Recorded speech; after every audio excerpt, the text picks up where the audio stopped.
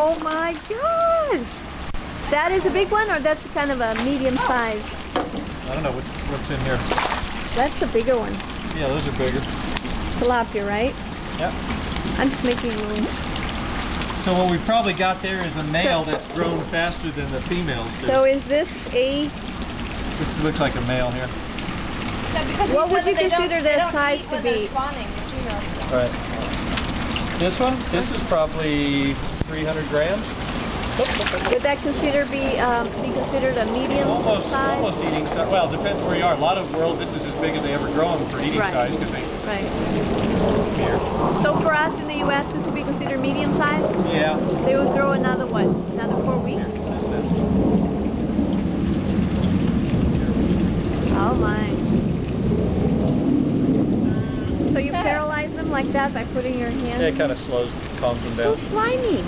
Yeah. That's good. You want the slime. Really? Is that a health trend? I challenge you to try to pick one of these things up. With this slime, can I touch it? Sure, yeah. Oh my God, you are slimy. So no, the We don't slime want to keeps suffocate parasites and stuff off from. Right. It's like a insulation coat. Yeah. Keeps bacteria because the slime just sloughs off constantly. Right. So it keeps bacteria, fungus, parasites from getting established and being able to work their way through the skin. Hi, Charlie. You go swim now. How long can they stay out? A long time. Yeah? Yeah. They're really, really hardy fish. Why do you think this particular water is so green? Just to assess algae growth? Maybe because they're spawning more here? So they're not eating, so the food is there?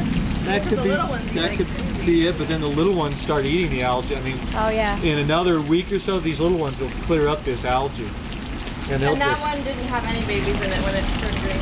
Yeah, so it's unrelated. It's unrelated. I mean, you can do 300 shrimp ponds or fish ponds in Mississippi, catfish ponds, so you treat all of them exactly the same, and they'll have 50 different shades of green and different algae counts and different there's different types blooms of algae, right? They happen in different tanks because they have a different thing.